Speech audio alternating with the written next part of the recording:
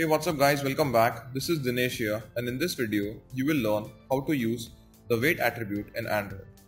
But before we start using the weight attribute, let us first understand why we require the weight attribute.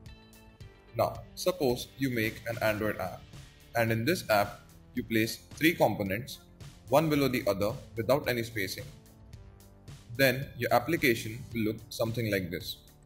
Now, if you try to view this app on other higher end devices, then the entire layout will not look that good because there is no spacing between the components. Now, you can add spacing between the components using the margin attribute, but again, the spacing will look uneven when the app runs on bigger devices. So, if you want to add equal spacing between all the components and the spacing ratio should be maintained across all higher end devices, then we will require the weight attribute. Similarly, weight attribute can also be used for having proportional spacing between the component, wherein one component can take the maximum size of the screen and the other components may take the minimum size.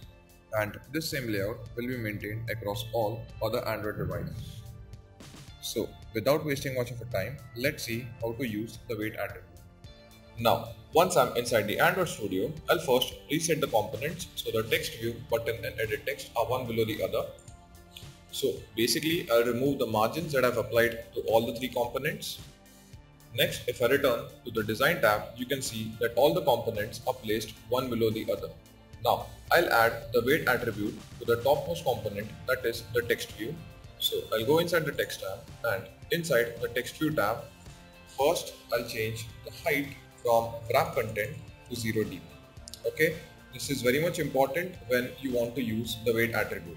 You need to change the height or the width equal to 0 depending on whether you're applying the weight attribute horizontally or vertically. This time, since I'm applying the weight attribute vertically, so I will make the height 0. Next, below it I'll write down weight.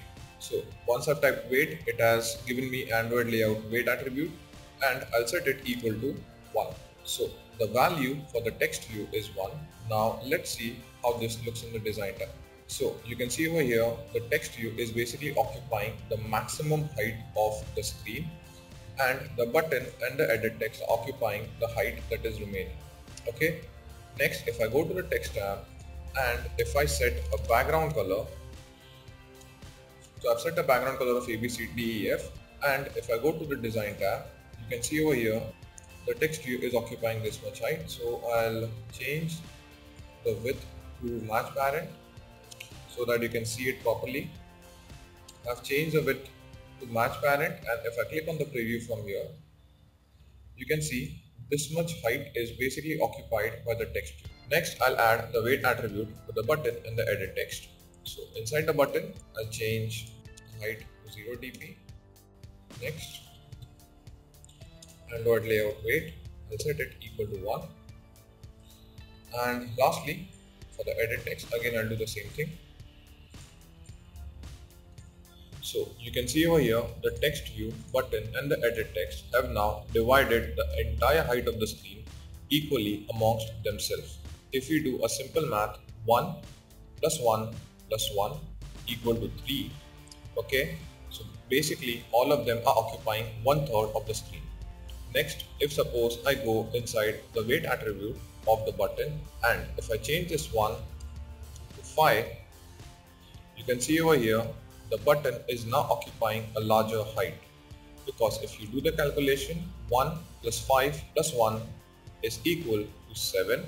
So the button is now occupying 5/7 of the screen, and the text view and the edit text are occupying 1/7 of the screen.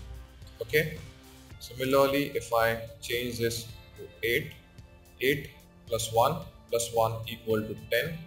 So the text view and the edit text are occupying 1/10 of the screen, and the button is occupying 8/10 height of the screen. Now I'll reset the weight of the button to 1 again. So guys, the design of the linear layout example is not looking that good. So maybe I'll change the width of the button, match parent. So now, as you can see, this looks a little better because the text view, button and the edit text are occupying the entire width of the screen, and they have divided the height of the screen amongst themselves equally into 1 by 3 parts. So guys, basically I'll stop over here in this video. If you guys want, you can go ahead and play with the weight attribute. So that's it from this video. If you like this video, please feel free to hit the like button.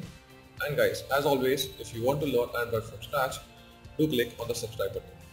Thank you guys, and I'll catch you in the next video.